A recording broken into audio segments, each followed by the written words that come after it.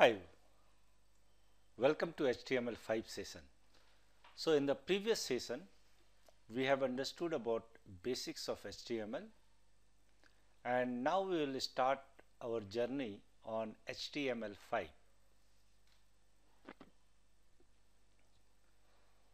So let us have a quick rundown over the agenda for HTML5. First, we'll look into a little bit about history and overview. Then we'll check about browser compatibility. What are the new tags and attributes which has been provided in HTML5?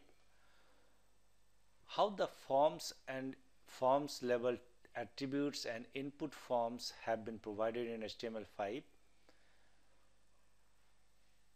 What is SVG? Basically, it is a scalar vector graphic. How do you use this in HTML5?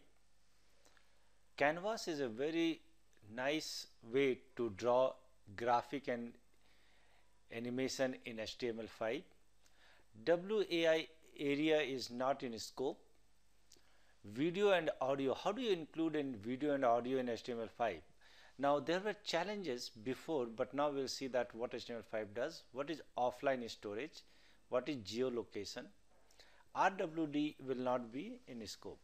So other than that, we'll cover majority or most of the HTML5 which is required for us to understand this new technology.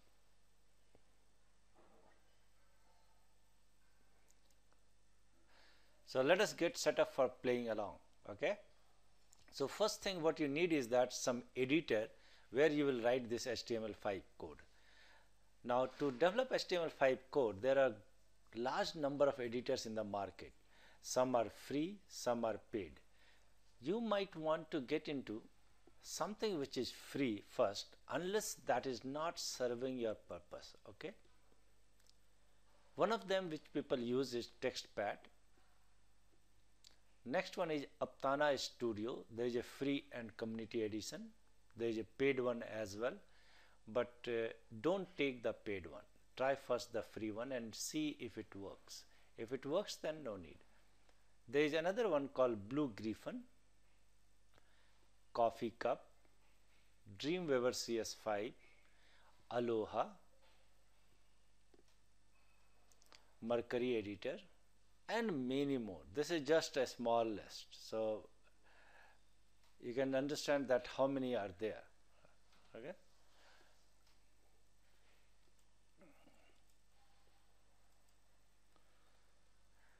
What you have to do is that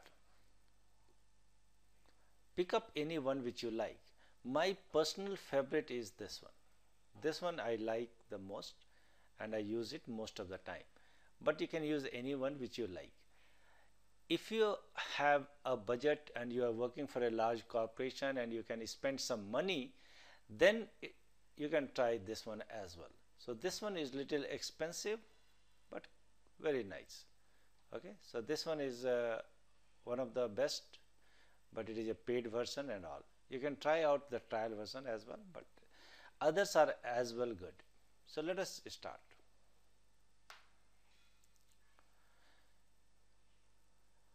Now we have to just understand what are the various browsers which support this HTML5, because HTML5 is a new standard.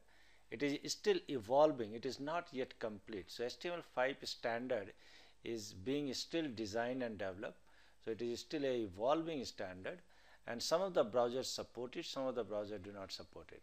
But to develop this, good idea is to download couple of browsers and test your HTML code in one of these browsers.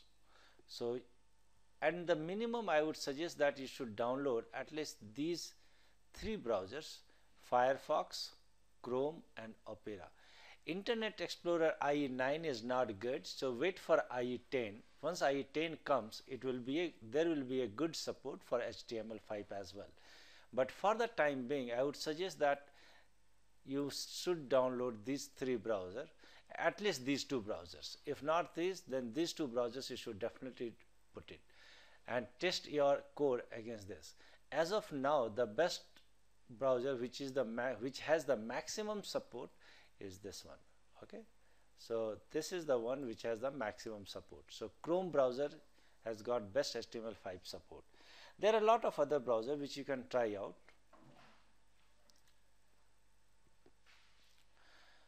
Now, if you want to learn little more about HTML5 and you are looking for the best place to go for, in addition to this video, you can also watch you can also read a lot of the stuff on the internet. So here are few tutorials and books for you.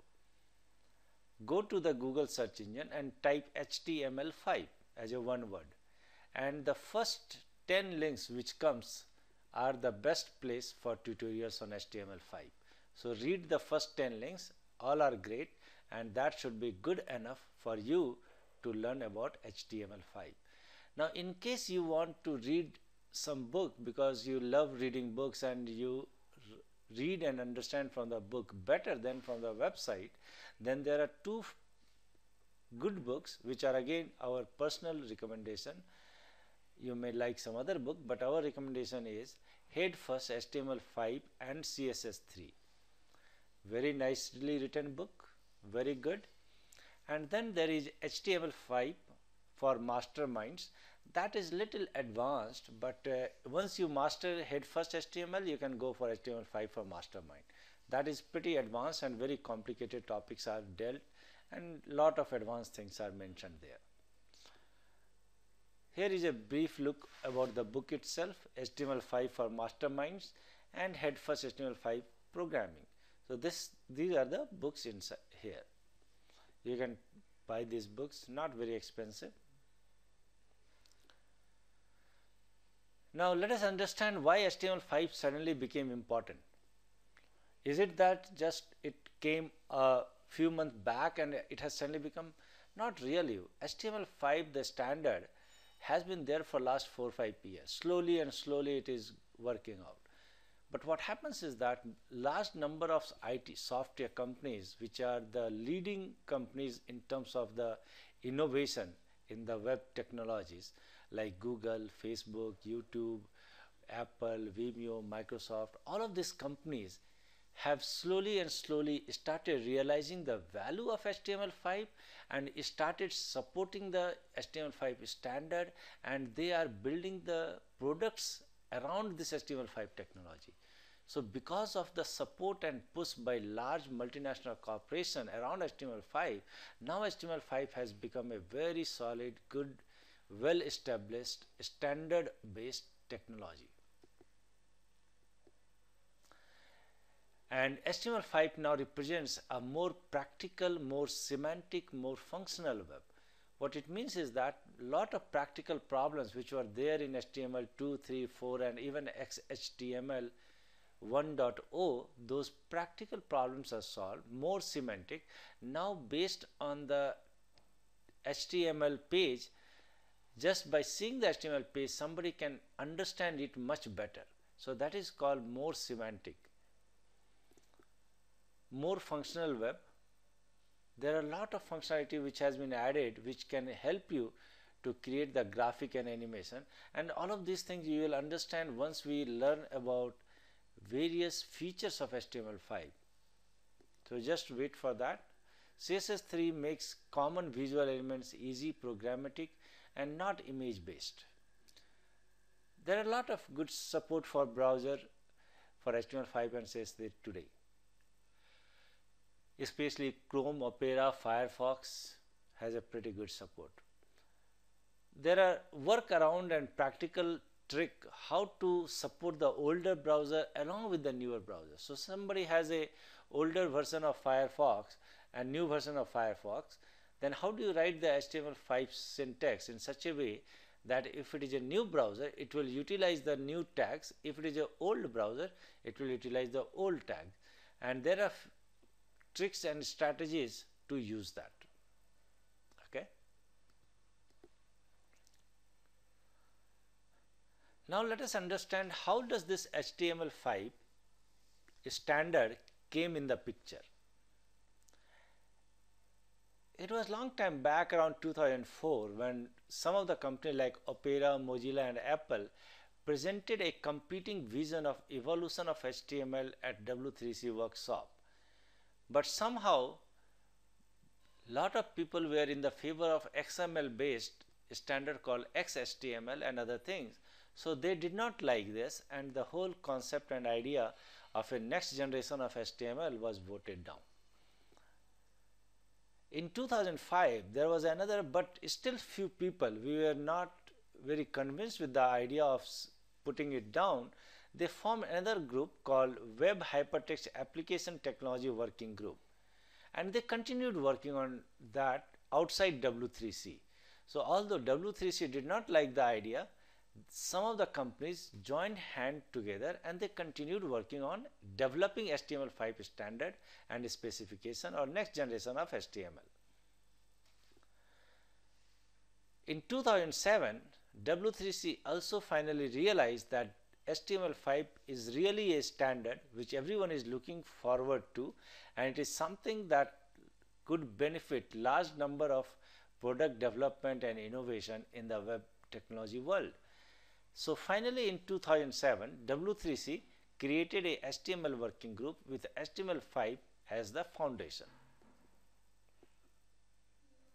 In 2009, W3C discontinued the old XHTML 2.0 working group because they did not want XHTML to be used now onwards. They wanted HTML5 to replace all old HTML versions and standards. So finally by 2009, W3C was strongly committed towards HTML5 standard. But because of this, now there are two places where HTML5 discussions and standards are evolving. One is obviously W3C spec, which is more authoritative, and most of the time people go here. But obviously W3C's WH80WZ is another place where W3C where HTML5 standards are evolving, and WH80WZ is much superset than W3C. So if you can follow WZ, you will get to know a lot more innovation and much faster the things are moving in WZ compared to W3C. So the discussions, the meetings, the standards, everything in WZ goes much faster than W3C. What are the principles of HTML5? The first principle says that in HTML5 it should be backward compatible. So what it means is that if you write HTML code and a browser has HTML4 code, it should still run. So that is the backward compatibility. Well-defined non-draconian error handling. So it should be very well defined, not like XML where any tag can be defined by anybody, and there should be a nice error handling as well. Practical applications and usage. HTML5 should have a real practical application and use. It should not just look like another set of tags. It should really solve real life problem. And when we will go into each of those features of HTML5, I will explain you what real life problem it solves. Embracement of JavaScript interaction with markup. In HTML5, there are a lot of changes not just done on the HTML tags, but lot of changes have been done to make sure that JavaScript is used for utilizing the new HTML tags like canvas, geolocation, offline storage. All of these new HTML tags requires a good usage of new JavaScript objects. So JavaScript, CSS and HTML tags, all of the three are working very much together jointly and evolving with each other. It is an open process, obviously, because it is discussed in W3C and WZ, both are open organization, so it is based on open process. Now what we are going to do is that we are going to learn about something about HTML5. So far we have discussed about little bit about history, standard, basic principle of HTML5 and all those things. Now what we are going to do is we are going to understand few things about HTML5. First thing we have to understand is that what are the things which are at a high level, what is different in HTML5. Now the first different is the document structure itself. What it means is that the way the structure of the document looks like from the first line to second line to last line, that structure has changed a little bit. So we'll discuss about what do you mean by document structure has changed in HTML5. Next we'll understand about in HTML we have heard that there is a form, right? Earlier session of basic HTML we discussed about the form. Now there are few things about the form which is new in HTML5. That is what we'll discuss about. Now inside the form there are various types of input HTML used to support, like text input, button input, multi-line input, radio button, drop down box. All are the various types of input which was supported by older version of HTML. Now in HTML5 there are newer type of inputs which it is supporting, like URL, email. All of those are supported now in form as a input type. We'll discuss about all those in form input attributes. Next thing is global attributes. There are a lot of attributes which are possible to now apply globally, like drag and drop. So those are the attributes which are globally applied for all the elements and tags in HTML. Last but most of important is that new set of elements and tags like canvas, geolocation. These are the new set of elements or tags in HTML5. So we'll discuss about them as well. So first change is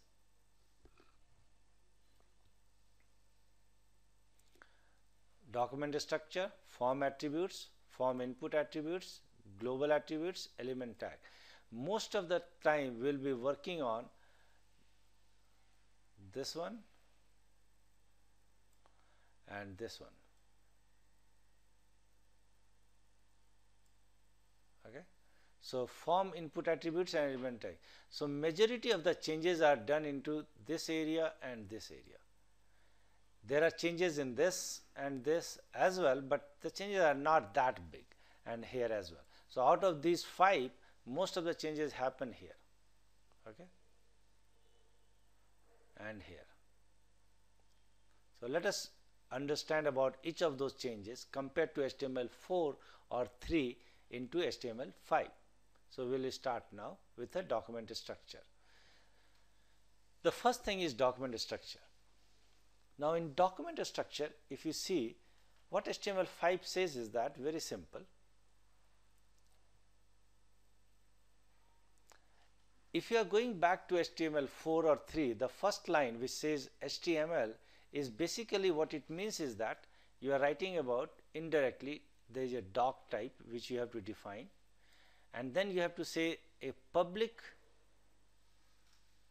naming space. This is a naming space called W3C DTD X HTML 1.0 transitional en, and then there is a DTD, this DTD. So basically the doc type and this one, all of this you have to mention as a first line in any HTML page when you write it. That was till HTML 4.0, and this is what is this? This says that the HTML document which I will create here, that will follow a DTD called transitional DTD, which is defined at this location. Okay, but in HTML5 they changed this way of declaring. What they said is that now you don't have to write all of this, you just say doc type HTML and browser will understand that it is HTML5. You don't have to do all of this. Now this has simplified the writing, and you don't have to worry about that whether I will make a mistake while typing the URL, some character or text or dot is forgot, anything, all that error is gone. Now you have to write just doc type HTML. So effectively what it means is that anything after this point till here is gone. So this is the new way of HTML5 to declare a doc type. So HTML5 only you have to declare doc type HTML, not required anything else. Now the another change, which is a small change which has been done in HTML5, is when you define a character set. Why you need a character set? Character set basically says that there are various kinds of character sets, UTF-8, UTF-16, ISO, all of these are character set. Basically what it means is that the HTML page which you are developing will include characters from that set of characters defined by standard organization. So what is different between ISO and UTF-8 or UTF-16? First understand that. There are two types of character set. One is ISO, other is UTF-8 or UTF-16. You might have seen about ANSI character set, right? Now ANSI character set or ISO, what it means is that ANSI character set, especially in ANSI, it only includes the standard alphabetical and numeric and few characters which is used in US and Europe. But if you are using UTF-8 or UTF-16 character, that will include all the language character as well. It could include Japanese character, it could include Mexican, German, Chinese, Indian, all those characters are included into that one. So to make sure that the browser understand that the character of your page is from which character set, you should declare a character set for your web page. Otherwise it will use some default behavior, but let us assume that you want to create a web page in Chinese and you don't declare the character set, it will not work. So you should declare that this is the character set, this HTML page will follow. Now earlier what we used to do is that we used to write meta tag, and then after meta tag we will say HTML content type, and then in the end char set equals to this one. In HTML5 declaring a character set has become very easy. What we do here is now you just say meta char set equals to UTF-8 or ISO or ANSI or UTF-16, but just very simple char set equals to UTF-8. All other things like this, all of those things is not required. None of these are required. We just say meta char set, that's it. Okay, so that makes very single. Now other thing is that if a value of an attribute is a single, only one attribute, only one value is there for an attribute, then you don't need the double quote and it will work fine in HTML5. That is the new changes. And if there is a single standalone tags are needed for HTML5 only, in this one it is not required.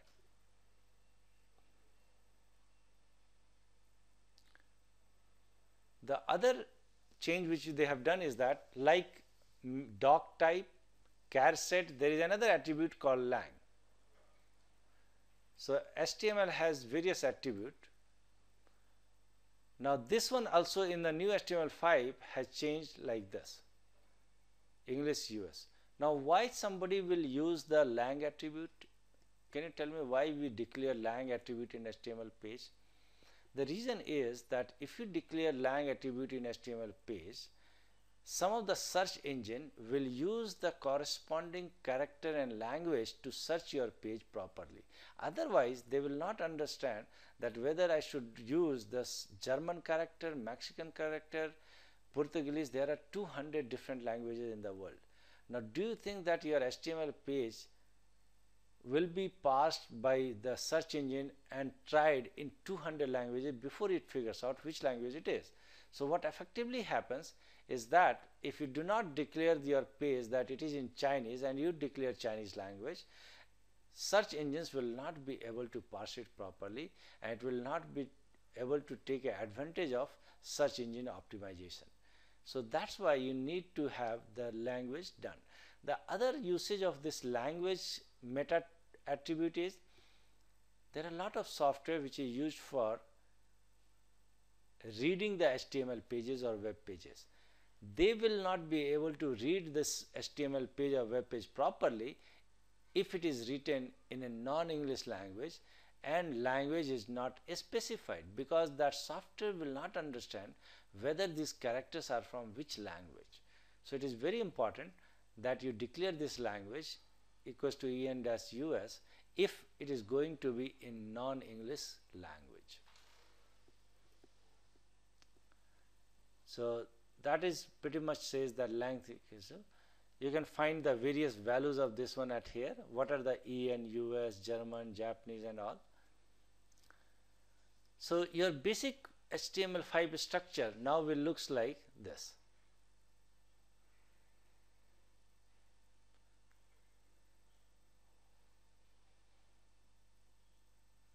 Okay, so it started with this, then we had a lang, then we have a char set, then we put a title, and we switch something like that.